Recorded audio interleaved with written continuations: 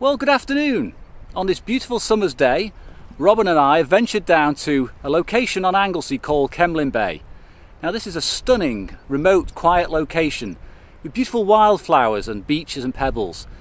It is slightly marred by the fact we have a nuclear power station over there, but that's not going to spoil it for us today. We're going to make the most of every opportunity we have and spend some time exploring the little rocky coves and bays and hopefully come away with some interesting and slightly different shots.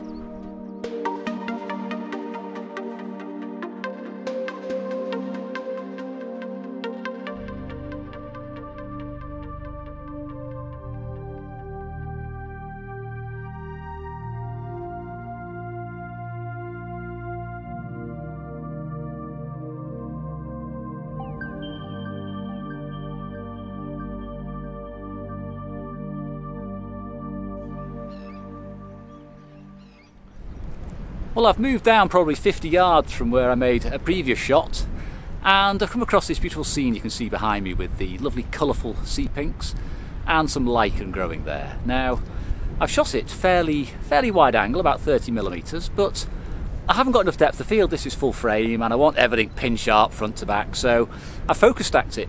I've taken 3 images, one for the foreground, one for the big ground, and one for the background, all at f11. So I'll stitch them together in Lightroom and hopefully get that front to back sharpness I'm after.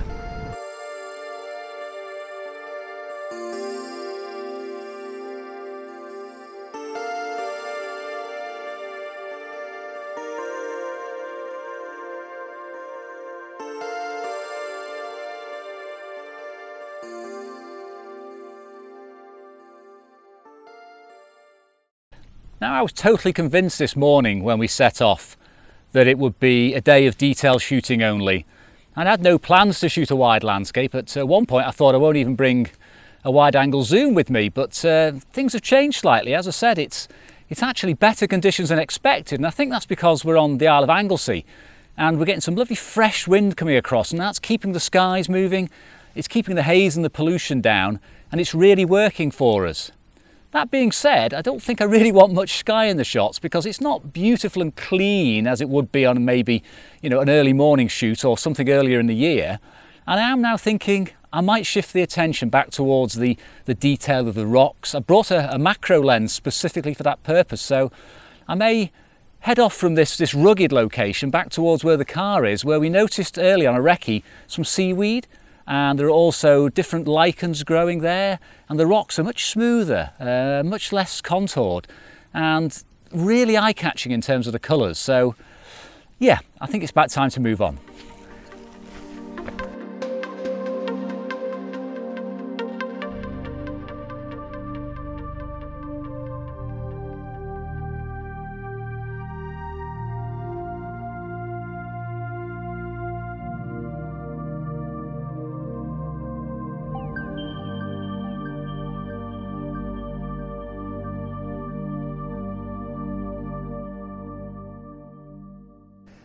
Now, low angle shot. I'm actually giving myself cramp here. I've shot this dried up old seaweed you can see down here. I took a picture about 50mm on my standard zoom lens.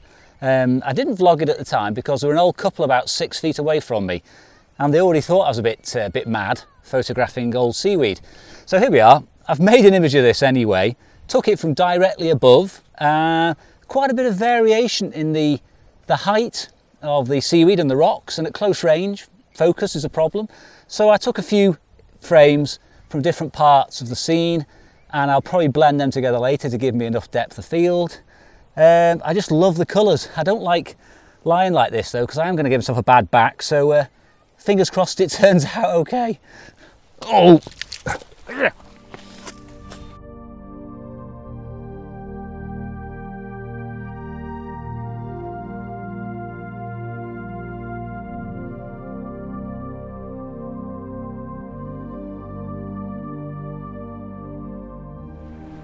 Right, well, we've been working around the rocky beach area for a couple of hours, and I'll be honest, it's really hurting my back, and we're struggling now to get inspiration. It's been quite tricky because the light is incredibly harsh and it's difficult to actually see what you're shooting and focusing on. So we're going to actually move on now, probably go and get something to eat and drink, and we may call it a day if it stays like this, but we have got a couple of possible locations to shoot on the way back home.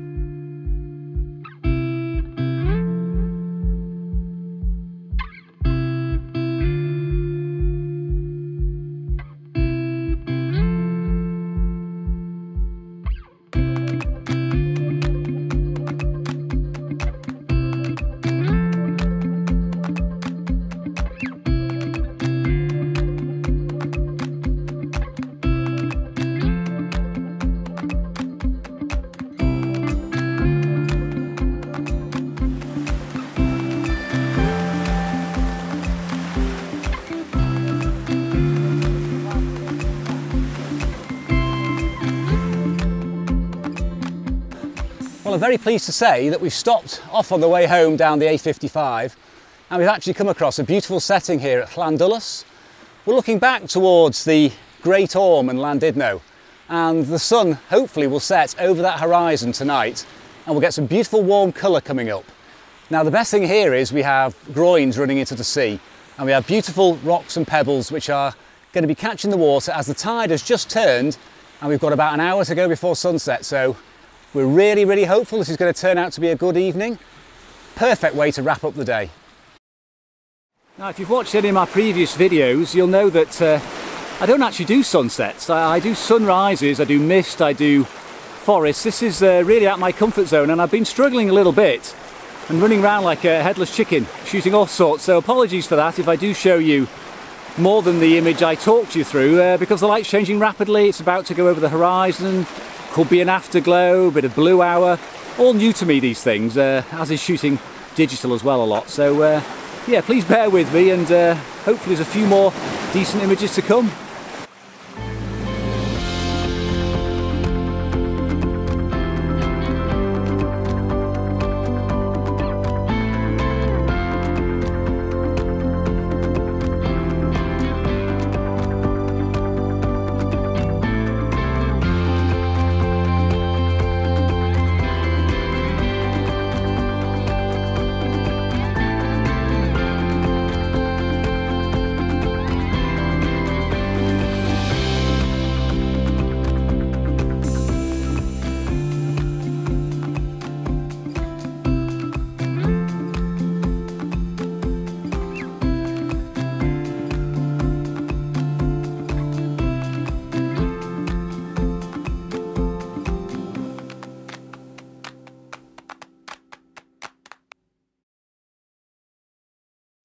Well, that's it. It was all a bit of a mad rush at the end. I think I got one or two images. I have to look at them in Lightroom though before I decide whether to put them into this vlog, but it was a great way to end the day, and certainly after the bright harsh light we'd had, which was difficult to shoot on Anglesey, to have this on the way home is just a real bonus. So I've really enjoyed myself today. Something a bit different for me, digital and a sunset.